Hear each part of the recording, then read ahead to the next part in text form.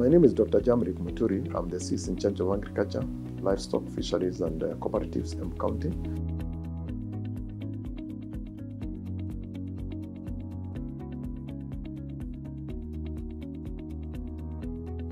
Agricultural activities, right from production to processing, and in linkage with the Department of Trade, we also do marketing.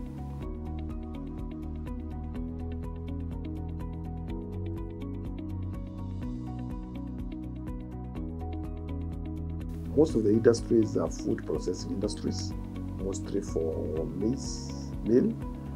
That's the main one, and there is a bit of mango processing.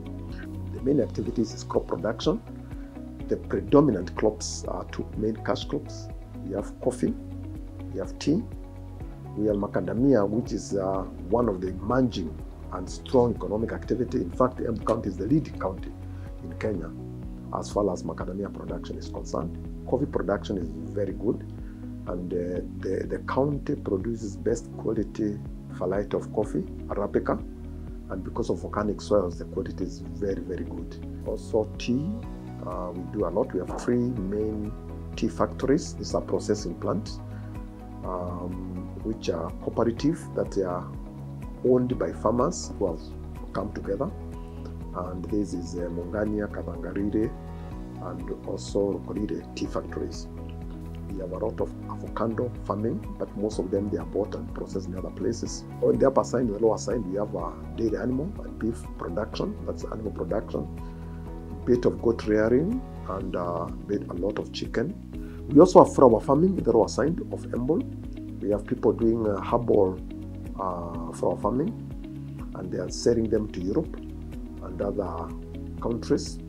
We have also the normal roses and other kind of flowers which are taking place, and then the growing of maize and other food crops.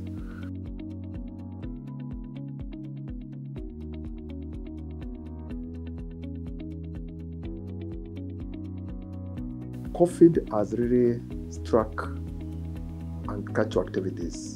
For example, for tea, which is supposed to be plucked after every 7 days, the factories managements and to organize it in a manner that they regionalized or partitioned the tea growing zone, so that a certain village will pluck tea today, so that we have few members in the tea buying centers to make sure that the social distance is maintained.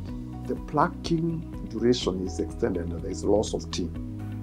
Then the market is a challenge, because tea is taken for tea auction in Mombasa, so there's a lot of tea in the warehouses in Mombasa, which would eventually affect the earnings of the farmers. With the flowers, we have a case study where one of the farmers actually has lost a lot, because from March they have not been able to export. They have been selling around 20 tons per month, but now they have not even sold a ton from March to date, because the market in Europe has really gone down.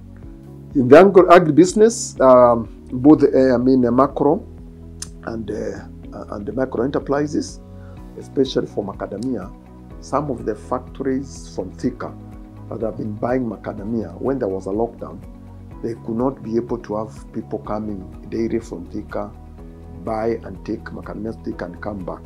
And therefore some factories have suspended the purchasing of macadamias from Embu. And because there is lack of competition, the prices plummeted. So that you find the price of macadamia this year was between 50 and 70 shillings per kilo.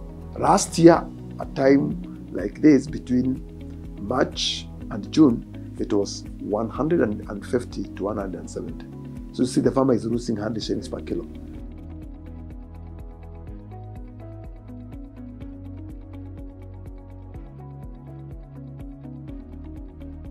The county has distributed quite a number of hand washing tanks. We have partners like 1 Acre Fund, which give us tanks, and we have installed them in the ward agricultural offices. We also partner quite well with the national government. In fact, we were given sanitizers, and we distributed them. Then we're also doing a lot of publicity on it.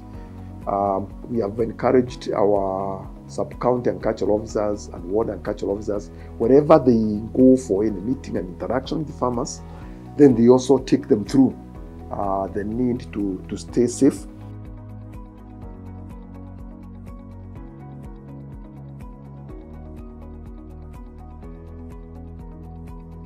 They are leveraging on the new platform of the e-commerce. So you realize there's a lot of, if it's procurement of raw materials and inputs, they are able to order online, they pay online, they only have the delivery. Advertisements through the Zoom, especially the very Zoom. I've seen the youth actually advertising what they have and inviting people to see what they are doing. There's a WhatsApp group which is calling itself Men at Work in Embu, and they're actually advertising various farm products. They advertise if somebody, a farmer has a dairy cow, they advertise and say this cow is there in the farm and you can procure it. The price is this amount of money negotiable.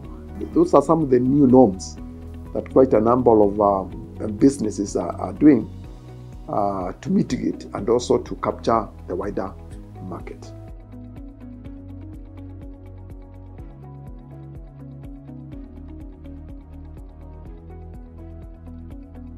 We have worked very closely with the Chamber of Commerce, trying to ensure that we bring the stakeholders on board and explain to them the need for them to adopt the new norm and we can adjust to the new norm.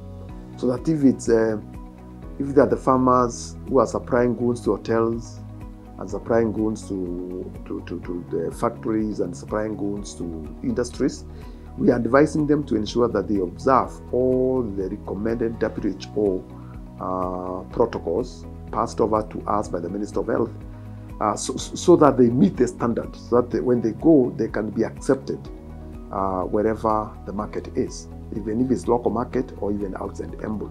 For example, the truck drivers, we partnered with the Ministry of Health, and all of them, they were done assessments and they were given some letters to allow them to travel out and take goods out.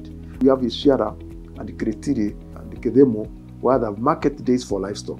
What we are trying to do with the Minister of Trade, the Fed officers go there to ensure that when the animals come, the people are selling their distant apart, so that the buyer maintains that social distance and the seller. And we are also encouraging them really to transact using soft money as much as possible. So there is minimum interaction of the physical hand cash.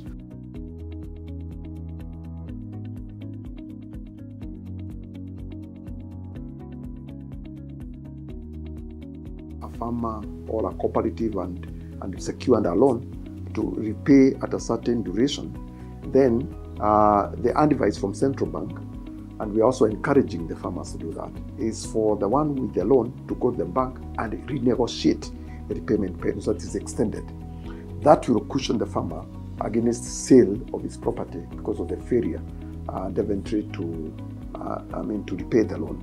In collaboration with the Ministry of Trade, we are consulting people like the Chamber of Commerce. We are also consulting the Kenya Industrial Estate because they are funding for loans for startup businesses and also for business that seems to be now timing because of the COVID effect, so that they can also give them a special consideration, especially those that were doing well and now they have been affected by the COVID effect. Then they can also consider them and give them first priority in terms of loan advancement, and also possibly give them a grace period so that they can be able to really catch up. With the chamber, we were organizing a business forum to bring together all the micro business enterprises together, these are agricultural and others, Devontre, so that we can now take them through, actually to teach them on adoption of new business models in line with the current and the future challenges and foreseen situations in business, so that they can fit in the matrix of the business arena.